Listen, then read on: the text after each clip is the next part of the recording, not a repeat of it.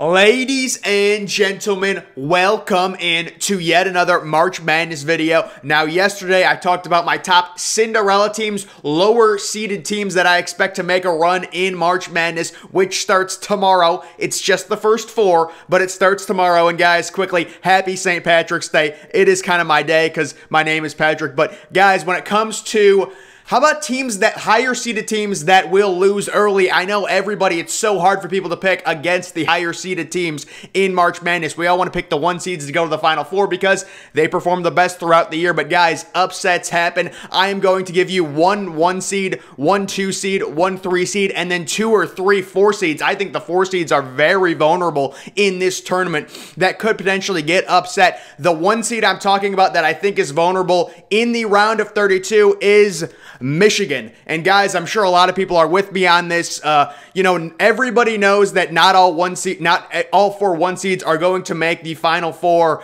and Michigan is the team that basically everyone is picking to get upset. Nobody's picking Baylor to get upset early. Obviously not Gonzaga. Obviously not Illinois with the run that they've been on, winning the Big Ten championship or winning the Big Ten tournament there. But Michigan, without Isaiah Livers, struggling, limping towards the finish line. The one trendy upset I've seen with Michigan is in their second round game with LSU. I actually have St. Bonaventure beating LSU in a close one, and then I have St. Bonaventure, as you guys can see here, beating Michigan in the second round. Michigan, I think, is very vulnerable. They had a great season. They've just kind of hit a skid at the worst time, and this is obviously a lot of people are picking Michigan to get upset early, so Michigan is a team to look out for. I have them losing, not even making the Sweet 16 as a 1 seed. The Livers injury played into that. Their overall play late into the season after the coronavirus shutdown played into that as well. Michigan losing in the second round. Watch out for them. My number 2 seed,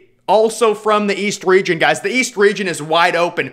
I actually have Iona beating Alabama. This is my biggest upset of the entire tournament, a 15-2. And guys, when it comes to Alabama, I'm just going to keep it real. This team is the typical team, high seed that's never been a high seed before. Alabama is normally terrible at basketball. They're never this high of a seed. Typical team to get upset. They shoot the 4th most threes in college basketball. They rely heavily on the threes. And guys, I'm saying, you know what? I don't think Alabama's going to make threes this game. I think Rick Pitino, Iona, we know how it is.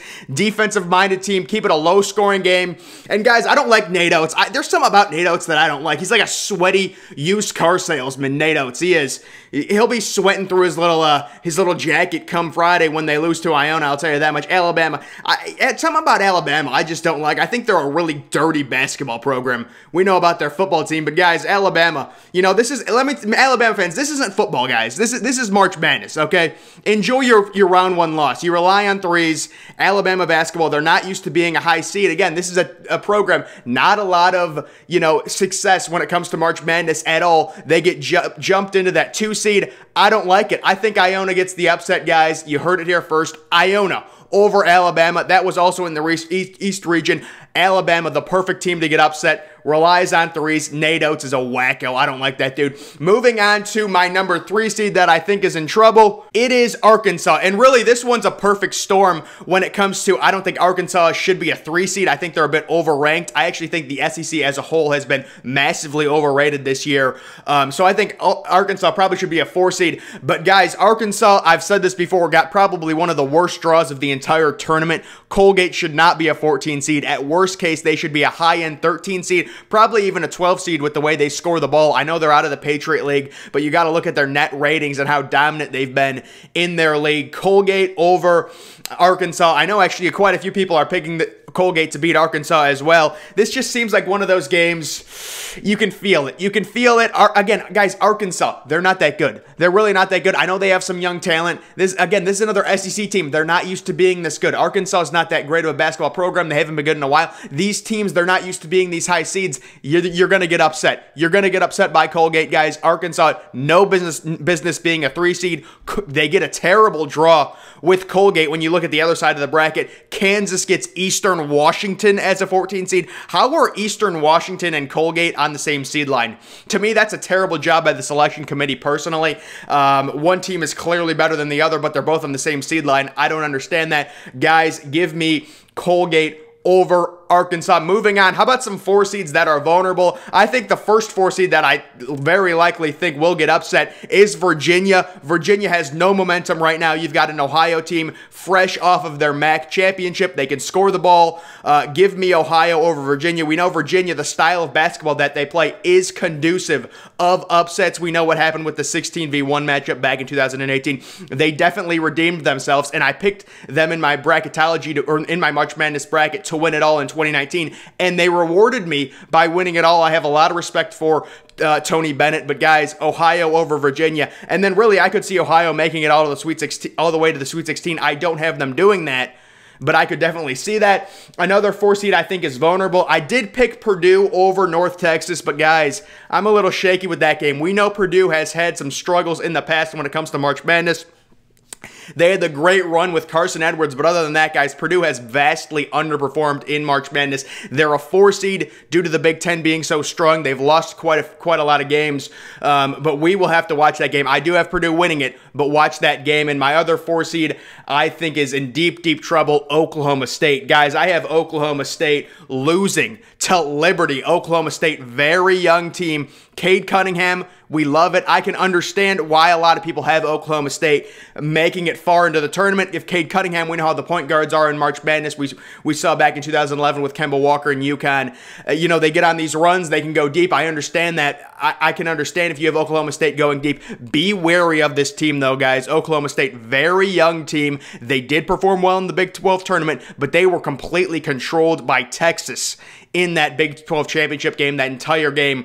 Give me Liberty. Keep it close. Keep the pressure on the young team. You're the lower seed. There's nothing to lose. We know how these things go. It spirals out of control quickly. Give me Liberty to beat Oklahoma State, and then I have Liberty beating Tennessee. I think Tennessee is a very weak 5 seed. They got a very fortunate draw facing the worst 12 seed in the tournament in Oregon State. That's why I have Tennessee beating Oregon State. But then I have Liberty moving on to lose to Illinois. And I wanted to talk about my overall bracket, guys. I view my bracket as party in the front, business in the back. And I think it's a perfect vibe of having these early upsets. But guys, when you look at my Final Four, it consists of 2 number 1 seeds, a number 3 seed, and then you have the 6-seeded San Diego State. I know a lot of people have Gonzaga, Baylor, and Illinois in their Final Four, and I could have had that too, but I actually have San Diego State upsetting Illinois.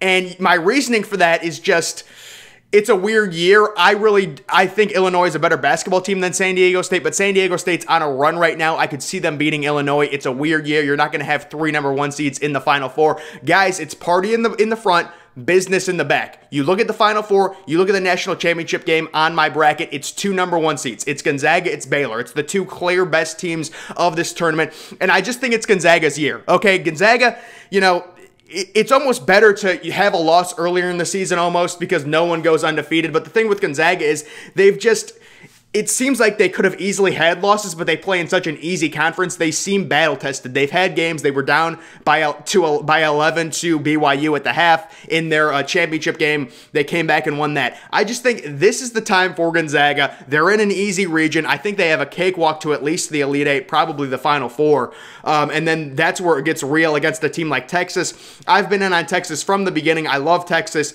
They won their conference championship. That's a tough conference championship to win. I know they had the COVID situation, so they were able to advance freely. Still a good conference champion. You know, the Big 12, probably the second best conference, clearly the second best conference this year behind the Big 10. So I have them making the Final Four, Baylor and San Diego State. I really like Baylor, and I think Baylor dealt with COVID. They dealt with some adversity. They lost a few games in the Big 12. It's going to happen. It's going to happen, guys. You play in a tough conference, you're going to lose some games. Gonzaga didn't play in a tough conference. Okay, and I'm not saying Gonzaga's bad. I have Gonzaga winning the whole thing, but you're going to lose some games. Let's not overreact to Baylor losing 2 or 3 games, whatever it was. They're going to come back. They're riding the ship. You take a look at Baylor's region. You know, that second round game against North Carolina, that scares me a little bit. I'll be honest with you. But I think their draw, Villanova as the 5 seed and Purdue as the 4 seed, that's phenomenal for Baylor. That seems like a walk to the Elite Eight. And then you've got a team like Ohio State, who doesn't play very good defense. I think Baylor, you know, Ohio State also very undersized when it comes to their big men, Kyle Young, E.J. Liddell. Good players, but very undersized.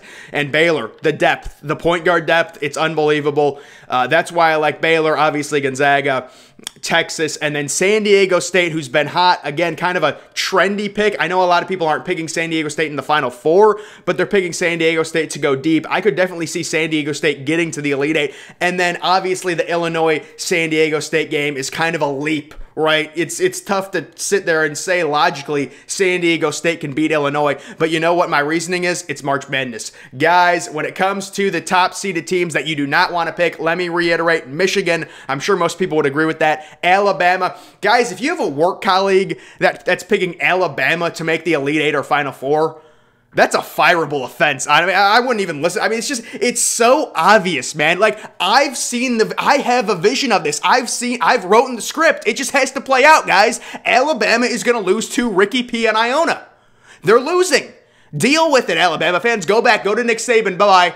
Bye-bye, Alabama. This isn't football. This isn't football. This is March Madness. You're going to jack up about 36 threes. Oh, you have a cold shooting game. What happens then? You're losing to Ricky P and March Madness. Iona beats Alabama. My number 3 seed that I don't like, guys, it is Arkansas. I don't even think they should be a 3 seed. But again, it's a combination of Arkansas probably should be a 4 or a 5 seed. I'll give them a 4 seed. Listen, they ended the season strong. They won 12 of their last 14. I want to respect them. But they shouldn't be a 3 seed, and then Colgate definitely shouldn't be a 14 seed. I mean, if Arkansas got matched up with Eastern Washington, I mean, I'd pick Arkansas. They just got screwed with the seed line. Kansas gets Eastern Washington, and Arkansas gets Colgate. That's unfortunate. It is, and guys, these 4 seeds, very vulnerable. Watch out. Virginia, trendy pick. Ohio upsetting them out of the MAC. Watch out for Purdue. I have Purdue winning because it's like there can't be that many upsets, so I wanted to do, you got to pick some of the 4 seeds. So I had Purdue winning. And then the other 4v13 matchup, I had Liberty over Oklahoma State. By the way, guys, the other 4v13 matchup that I haven't talked about at all is Florida State and UNC Greensboro. I do not see that as an upset. I do not see Florida State on upset alert. I think the Seminoles handle business in round 1 against a very good UNC Greensboro team. Let's give them some credit, but it's unfortunate. They really weren't that great this year. They weren't talked about a lot, unfortunately. They won their tournament. Good for them. They get in, but guys, Florida State's going to beat them pretty easily. I think that's a really good draw for Florida State with UNC Greensboro as a 13 seed. Guys, how about some of these 13 seeds? Some of these 13. Liberty is a good team. North Texas. You guys know what I think about Eastern Washington. Eastern Washington is not a good 14 seed. They're almost like a 15 seed. It's kind of like Oral Roberts. Guys, how about Joe Lunardi picking Oral Roberts to beat Ohio State? That's just disrespectful. That really annoyed me. It really did. It's just disrespectful. And I know why he did it, because Ohio State doesn't have any really true stars. We kind of have a semi-star in E.J. Liddell. It's disrespectful. Ohio State, Chris Holtmann, we're going to be ready for Oral Roberts. They're not going to get upset, guys. Give me a break. They're going to beat Oral Roberts by 20 points. Good Lord, even without Kyle Young if he doesn't play. But guys, that's going to do it for this video. We are 1 day away from the first 4 starting. We are 2 days away from March Madness officially kicking off with a full slated games on Friday. Ladies and gentlemen, what a time it is. Happy St. Patrick's Day. Make sure you're following me on Twitter, ladies and gentlemen. Link to that's always in the description. I am, of course, the Depressed Ginger. Thank you for watching.